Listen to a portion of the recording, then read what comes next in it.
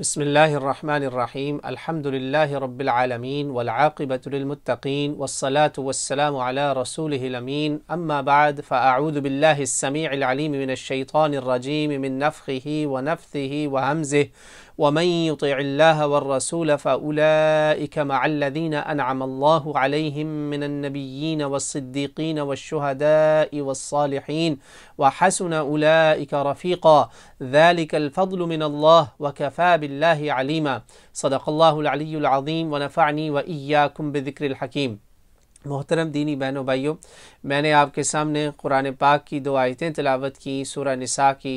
69 اور 70 ربع کے بعد 5ویں سپارے کے اندر آپ کو یہ آیات ملیں گی۔ آپ یہ آیتیں سن کے گھبرائیے گا نہیں، یہ نہ آپ سوچنے پڑ جائیں گے کہ یہ بھئی کوئی خطبہ شروع ہونے لگا، بالکل ایسا نہیں۔ اس آیت میں آپ نے اگر غور کیا ہو تو میں نے شہداء کا ذکر کیا۔ یہ آیت کا میں اس لیے مناسب سمجھا کہ تلاوت کر کے آپ کو آج ایک سوال کا جواب دوں۔ کرونا وائرس سے متعلق ہی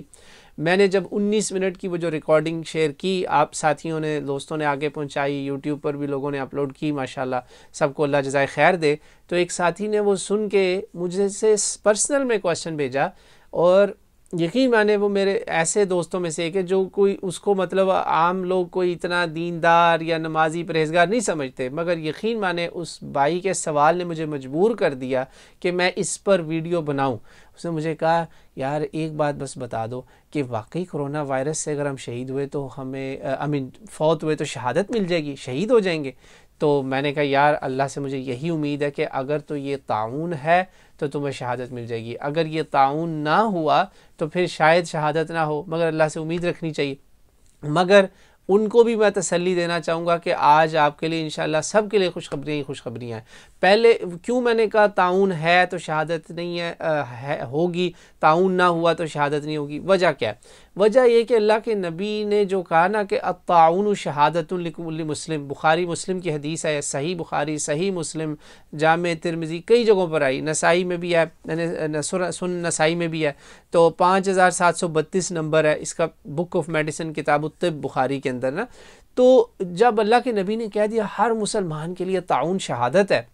اور قرآن کی آیت ہے، اللہ نے کہا کہ جو اللہ رسول کی اطاعت کرتے ہیں نا وہ نبیوں کے ساتھ ہوں گے، اور ان میں کون کون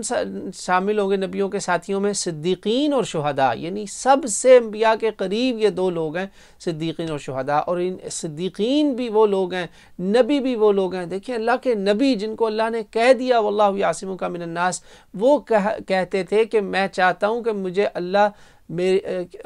توفیق دے، میں اللہ کی راہ میں اپنی جان دوں اور پھر زندہ کیا جاؤں، پھر جان دوں، پھر زندہ کیا جاؤں، پھر جان دوں، یعنی 100 مرتبہ نبی بھی شہادت کی تمنا کر رہا ہے۔ اللہ اکبر۔ تو اللہ نے چونکہ وعدہ کیا ہوا تھا، آپ آخری نبی تھے تو کافر آپ کو نہیں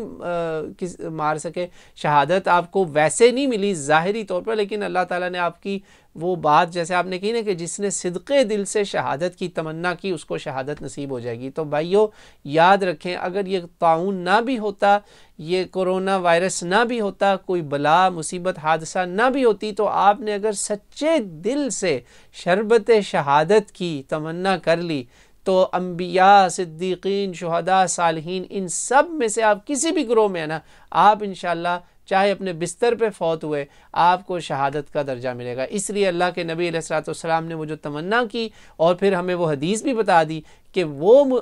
یہ شہادت کی تمنا جو بھی مسلمان صدقے دل سے کرے گا نا، چاہے وہ اپنے فراش پر یعنی اپنے بستر پر، اپنے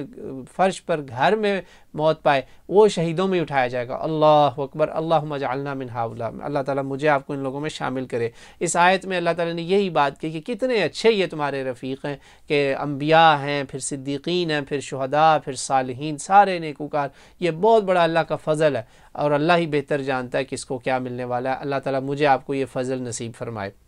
اچھا،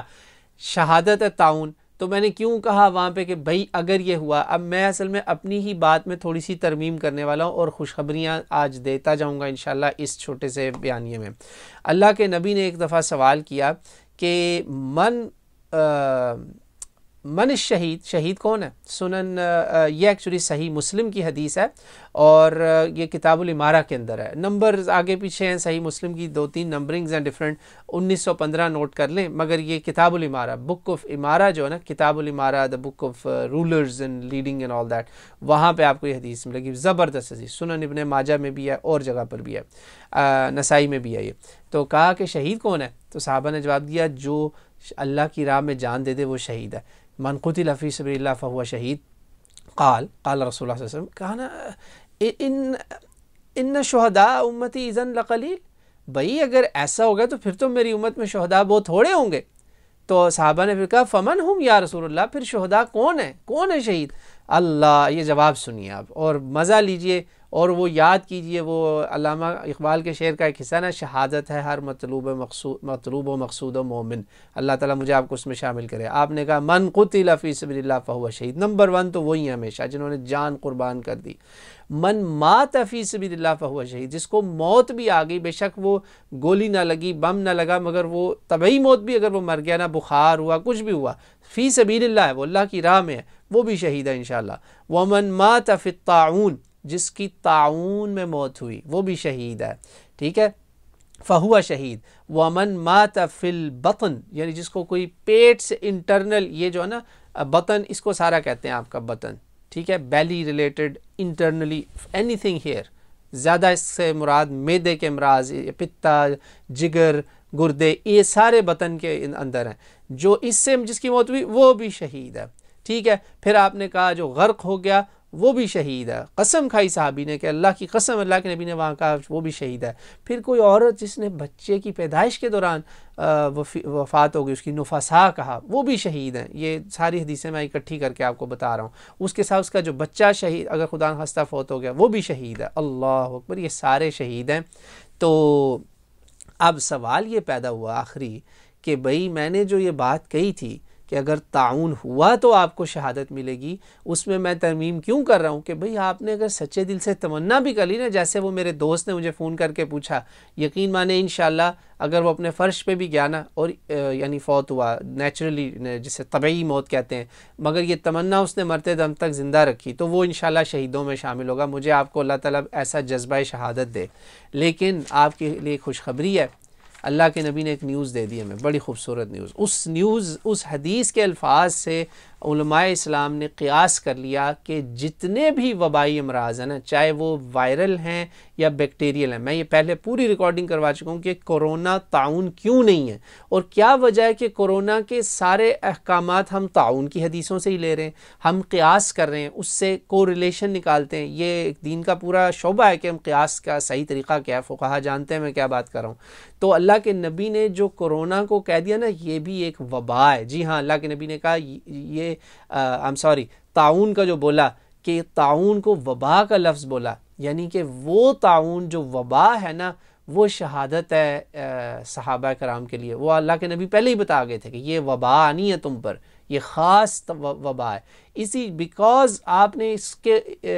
تعاون پلیگ کے لیے ایپیڈیمک کا لفظ وبا حدیث میں استعمال کیا نا، اس سے علماء نے قیاس کر لیا کہ جو بھی مسلمان کسی وبائی مرض میں مرے گا نا، یعنی ایپیڈیمک یا پینڈیمک میں مرے گا، جو پھیل جاتا ہے، وبائی متعدی مرض، موذی مرض جو ہر طرف پھیل جاتا ہے، وہ انشاءاللہ شہیدوں میں شامل ہوگا۔ کیوں؟ اللہ کے نبی نے فرمایا، صحیح حدیث ہے، سنن اس کے اندر مسند حنبل کی بھی ہے، اور میرے پاس جو ہے نا صحیح الجامع صغیر و زیادتی 2253، اللہ کے نبی نے فرمایا ان ھذا الوبا، تعاون کو وبا سے آپ نے کمپیئر کیا، اسی کمپیریزن سے ہم سب نے قیاس نکالا کہ انشاءاللہ کورونا سے جان جس کی جائے گی، کیونکہ کورونا بھی وبا بن چکا ہے اور تعاون بھی وبا ہے، ان میں ہے یہ کامن فیکٹر، لہٰذا انشاءاللہ ہمیں اللہ سے امید ہے، ہم اس بات پر یہ قیاس کرتے ہیں، کیونکہ اللہ کے نبی نے کہا کہ ان ھذا الوبا رجز اہلک اللہ بہ الامم قبلکم، یہ وہ وبا ہے جس سے اللہ تعالیٰ نے پہلے امتوں کو قتل کیا، ان کو عذاب کے طور پہ بھیجا، غلیظ عذاب، سخت عذاب کے طور پر، جیسے بنی اسرائیل کے اوپر آیا، اور اس کا کچھ حصہ اب زمین میں رہے گا، یہ آتا جاتا رہے گا، یجیء احیانا ویذهب احیانا، اور لیکن جب یہ ہو جائے تم نے وہاں صبر کرنا ہے، وہاں سے نکلنا نہیں ہے، بھاگنا نہیں ہے، اور جہاں کا سن لو کو اس جگہ جانا نہیں ہے۔ یہ جو ٹریولرز ہیں نا اس وقت آ رہے ہیں، پارٹیاں شادیاں یہ وہ، اللہ کا واسطہ ہے لوگوں کی جانوں پہ رحم کرو، مت کرو یہ کام۔ یہ پینڈیمک بن چکا ہے، یعنی پوری دنیا کی یہ وبا بن چکی ہے۔ آپ کو اپنے اپنے علاقے، اپنے اپنی بستیاں، اپنے اپنے ٹاؤنز میں ہی رہنا ہے اگر آپ چاہتے ہیں سب محفوظ رہیں اور پورا ثواب ملے انشاءاللہ تعالی۔ ورنہ ایسا نہ ہو جائے کہ پکڑ ہو جائے کہ تم نے دوسرے لوگوں کو کیوں پھیلایا جبکہ تمہیں پتا تھا کہ تمہیں یہ جگہ چھوڑ کر نہیں جانا چاہیے تھا۔ تو خوشخبری یہ ہے کہ چونکہ اللہ کے نبی نے طاعون کو بھی ایک وبا کا سٹیٹس دیا، اور سائنٹیفکلی بھی جو طاعون پھیل جاتا ہے، جو پلیگ سپریڈ آؤٹ ہو جاتی ہے نا بہت زیادہ، اس کو ہم ایپیڈیمک بھی کہہ سکتے ہیں، جیسا کہ طاعون امواس یا بلیک پلیگ یا بیوبونک پلیگ صحابہ کو شام میں جو ہوئی، اور مومنین کے لیے، یہ مسلمین کے لیے رحمت ہے، شہادت ہے۔ اور اسی بنیاد پر علماء اسلام تقریباً اجماعاً اس پہ متفق ہیں کہ وبا سے جو مسلمان اس دنیا سے جائے گا نا انشاءاللہ وہ شہید ہوگا۔ اللہ تعالیٰ مجھے آپ کو شربت شہادت نصیب فرمائے، چاہے وہ جیسے اللہ کی رضا ہو، ہمیں نہیں پتہ وہ کیسے ملنا ہے۔ بہرحال میں تو پناہ مانگتا ہوں کہ اللہ تعالیٰ ہر موذی مرض سے مجھے آپ کو دور رکھے، لیکن اگر اللہ نے فیصلہ ایسا کر لیا ہے تو پھر اللہ تعالیٰ اس کو ہمارے لیے شہادت کے طور پر ہمیں نصیب کرے۔ واللہ اعلم، اللہم آمین۔